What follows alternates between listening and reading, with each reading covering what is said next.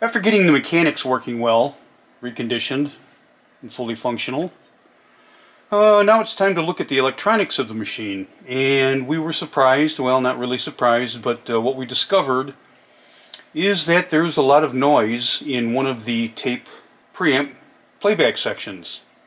In the source mode, of course, we're looking at the source input, not looking at the tape, not looking at the tape head preamp.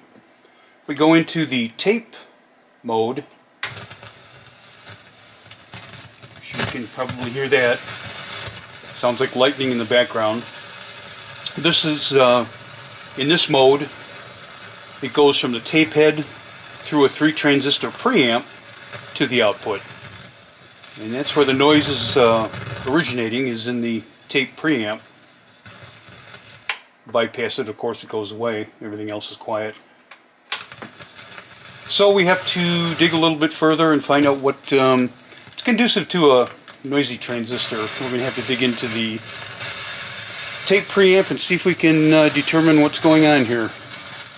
What we have here is an excerpt from the service manual, a simplified diagram of the audio stage, the tape playback preamplifier. It's a 3-transistor amplifier, about 30 dB a gain, which is significant. It's quite a high gain circuit. Of course, that would indicate that if there is any noise, this is certainly going to amplify it.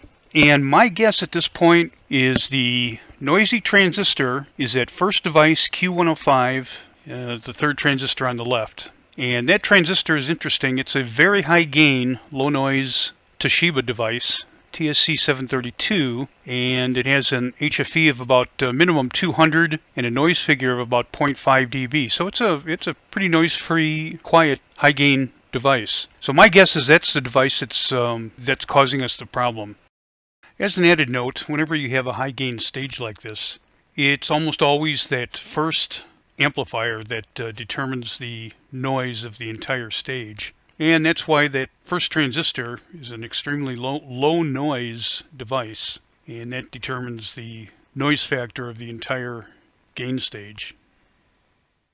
Well, those are that 2SC732 transistor.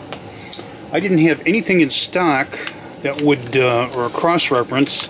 It's a pretty specialized device. It's extremely low noise, 0.5 dB, and an HFE of about minimum 200, so it's pretty specialized. And I didn't have anything in stock that would even come close to a cross-reference. So I ordered a selection of them, and as far as transistors go, they're not cheap. The best I could do was about, in this quantity, was about $1.20 a piece. So, and it took about 3 weeks to get them in the mail. And that's something you should keep in mind too, is something in the front end that has that kind of a noise figure and that kind of a gain. You really don't have much of a choice as far as cross-referencing or replacing. After running for a while, high-level crackling seems to have dissipated substantially. We still have a very low-level noise on the left channel, and it's only evident when you turn the gain all the way up. If we get some gain on the external amplifier, you can hear the waterfall noise. And it doesn't even show up on the VU meters. It's only when the gain is all the way up. And in some positions on the level control, which sounds like a noisy pot, but it really seems like the stage is not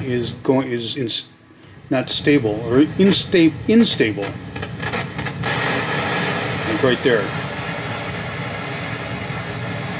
So we have to investigate the. But again, it's not high enough to even indicate on the VU meter. And of course, it's on the tape preamplifier, and it's only on the left channel. After identifying the noisy stage, I need to figure out the pinout of that first transistor, TEAC4010SL. So what I'll do is, or what I did, is make a little location drawing where each of the devices is. Then I took some voltage readings and identified the emitter base collector of that first device. So I know exactly, because the actual case of the transistor is different from the devices that I've purchased. We'll just have to we identified the base emitter collector, made a little drawing, and now we'll take and replace that device. And of course, you can hear the waterfall noise in that stage, and we'll take and investigate that further by replacing that device. Now that we pulled that first device out, that first high gain amplifier, 27C732, and we got that device out of there, that channel is fully quiet now. That seems to be, or was, a good suspicion that that was the culprit making the noise. And now we'll replace it, and hopefully we'll have a nice quiet channel.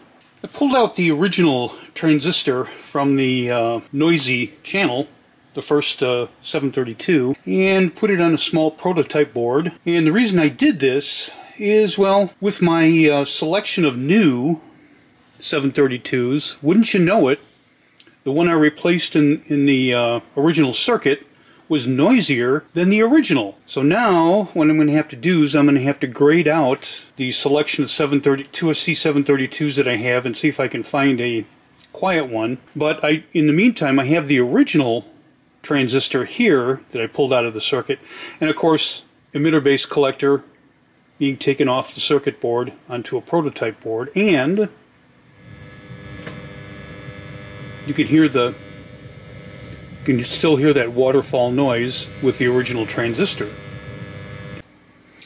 And with one of the newer replacement transistors, it's substantially quieter. Getting close to the base lead, of course. It still has a lot of good gain, but this new device is substantially quieter than the original. So I think we've come across the good one.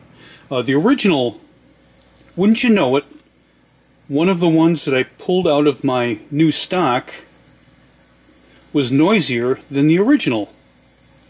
And I think we, what are the odds of that? 1 in 20, or 1 in 10, I think I have, something like that, is noisier than the original.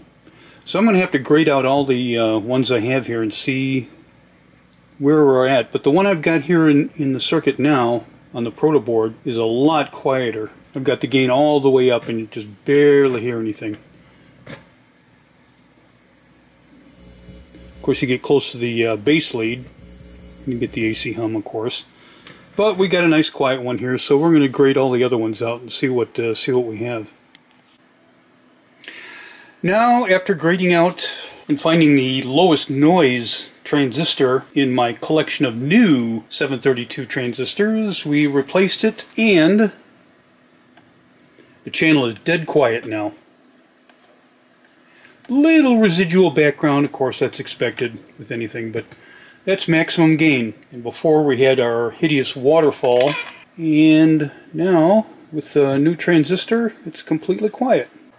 Okay, now with that the new transistor and device, it'd be a good thing to check to make sure that both channels have the same levels and gain. And what I've done is I've recorded a tone, about 1000 hertz tone at 0 dB, or 0 VU actually.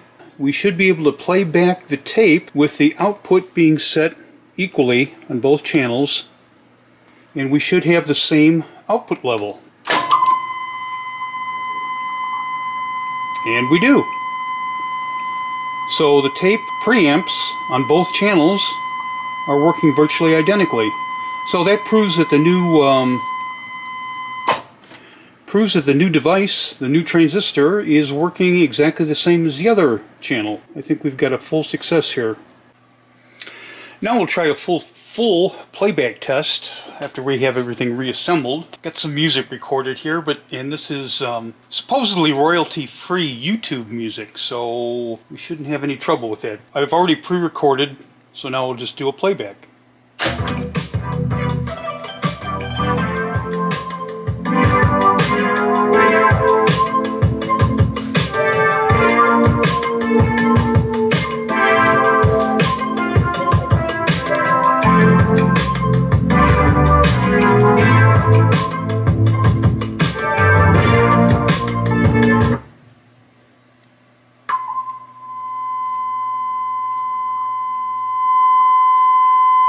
And there's my test tone that I recorded earlier as well.